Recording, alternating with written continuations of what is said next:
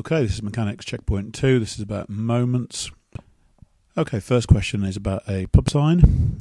It's hanging on the wall here. We've got to draw on the forces, label A, B and C, three forces which are acting on this bar. Well, the most obvious one is the weight, so we need to start from the point, where that's acting. I'm going to draw that again. Vertically downwards, if I can manage to draw a vertical line. Bit better. So vertically downwards, I'm going to call that one A. And then we've got a force on this end which comes from the wire. So I'm going to draw a force along the wire here. In this direction I'm going to call that B. And then there must be a third force, because if they were the only two forces it would be going left. Obviously the wall is stopping it go left. There must be a force on the hinge. And that must be creating a force which is going to the right and also upwards to oppose that. So it does say down here, state the origin of these three forces. So A is the weight of the sign. B is the tension in the wire. And C is the reaction force from the wall. Okay, so three forces, nothing else going on there that's going to affect the beam. Obviously there's other forces in this system. There's the equal and opposite forces to those. There's a force up here from the wire pulling the wall, for example, and the wall pulling the wire, but these are the three forces that are acting on this metal bar. Okay, so then we get to do some maths on this. So it tells us the bar is 0.75 meters long. So mark that in, 0.75 meters. And it tells us that the mass of the bar and the sign altogether is 12 kilograms. So we know this force down here is 12G. We know there's some tension in the wire here, T. Okay, and this is the one that it's asking us to find the tension in the wire. What we don't know is what's going on here. Okay, so this is always the crucial thing in moments questions. Work out where you're going to take moments about. So I'm going to take moment around this point here, which I'm going to call P for pivot. Okay, so always start off with your first line. We're looking for clockwise moments around the pivot, and they've got to be equal to the anti-clockwise moments around the pivot. So let's look for anything clockwise. Look about 12G. What's that doing? Well, that is trying to make it go clockwise. So we've got 12 times 9.8 is the force, and then this must be equal to the distance. Well, the distance is 0.75 meters over 2, because it's told us this is a uniform bar. Nothing else trying to make it go clockwise. There's an anti-clockwise force. You can work out the perpendicular distance, so you could work out this distance here. Okay, but it's easier in this case, I think, to resolve the force. So we're looking for this angle here. This is a Z angle here, so this is 40 degrees.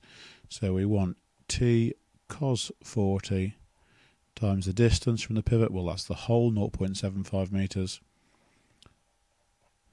Okay, so that gives us T equals 12 times 9.8 times 0.75 over 2 times cos 40 times 0.75. Obviously they cancel out, but if you put that into your calculator, you'll find that you get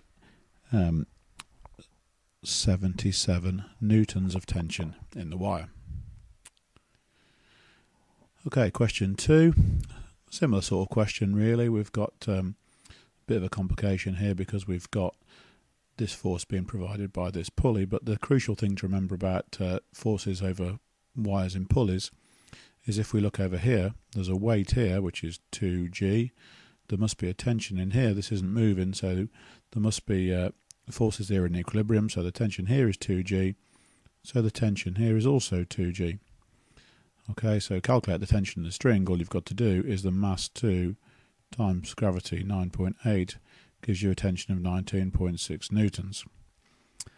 Okay, show that the mass of the bar is 3.5 kilograms. Okay, remember this is a show that. This is just to check that you've got the right answer. When you get to the end, don't use that piece of information. What are we going to do? Well, we've got a force up here. We've got a weight of the bar acting from the middle. Got a weight of the bar acting from the middle here, which is mg. Okay, we need to take moments around somewhere. Well, we don't know what's going on here, do we? So let's get rid of this. Let's take moments around B.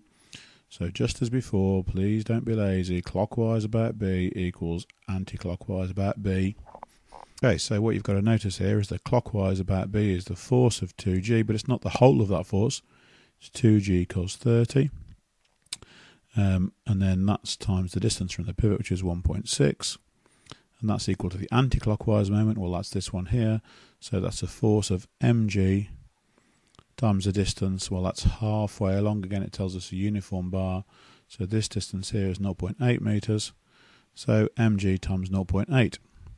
Okay, you might have put the 19.6 in here, but if you don't do that, you can cancel out the g's to get the mass.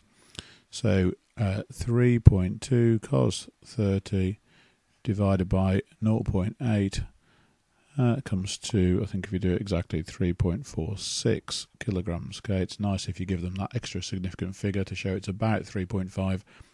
Makes it look as if you're not just trying to cheat them by giving them the answer they've already asked for.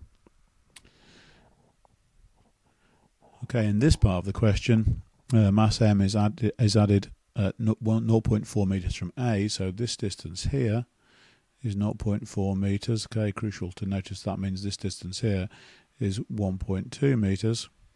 We've put an extra mass here, big mg.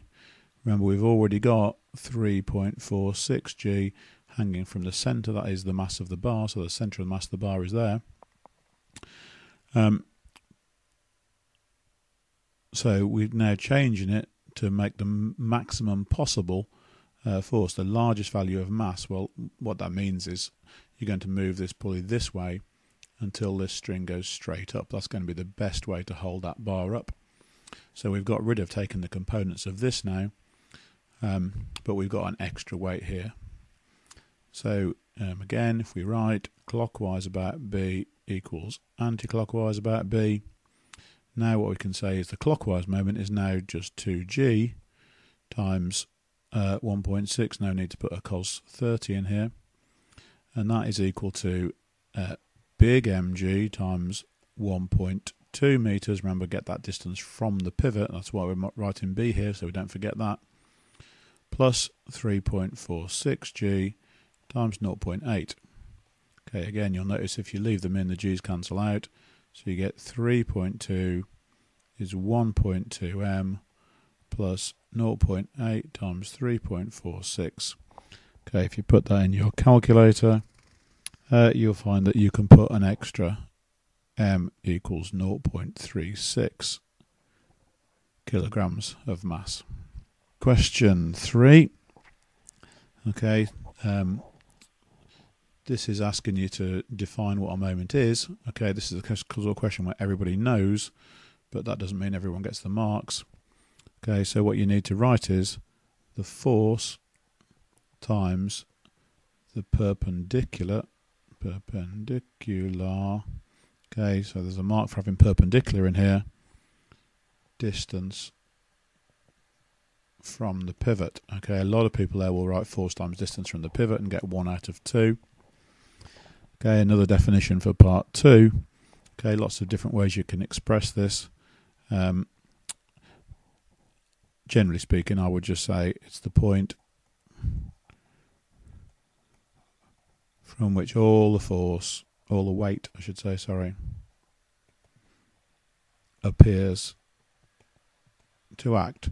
You will see more complicated definitions like the point around which the weight creates no resultant moment. Okay, but I think that definition is fine.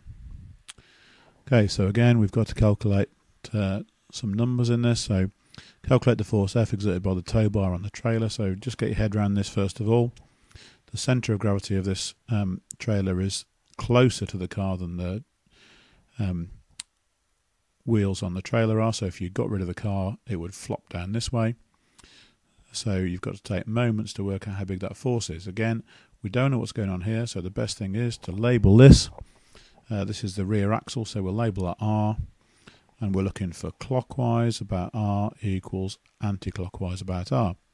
So the clockwise moment around R is this one. This is the force trying to make it go this way.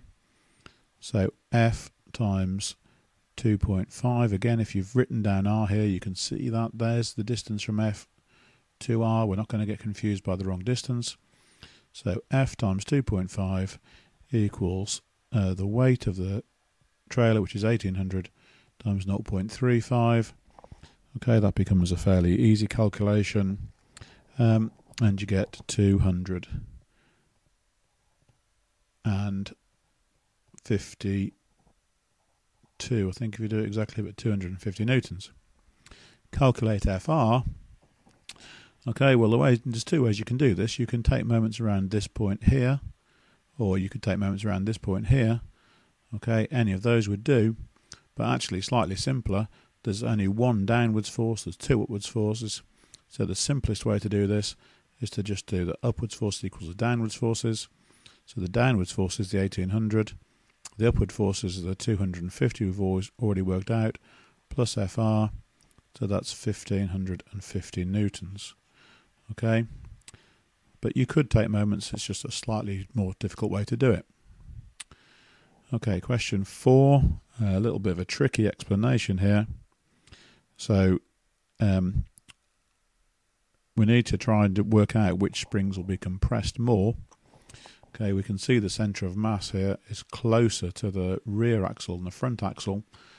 Okay, so that's the first thing I'd say. The centre of mass is closer to the rear axle. Okay, so if you take moments around there,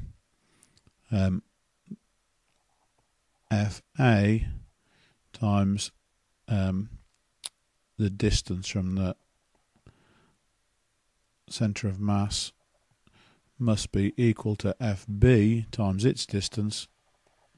So therefore, since this distance is bigger than this distance, so distance from A to M, let's call it, distance from A to M is less than the distance from B to M, therefore FA is greater than FB. So the rear springs more compressed.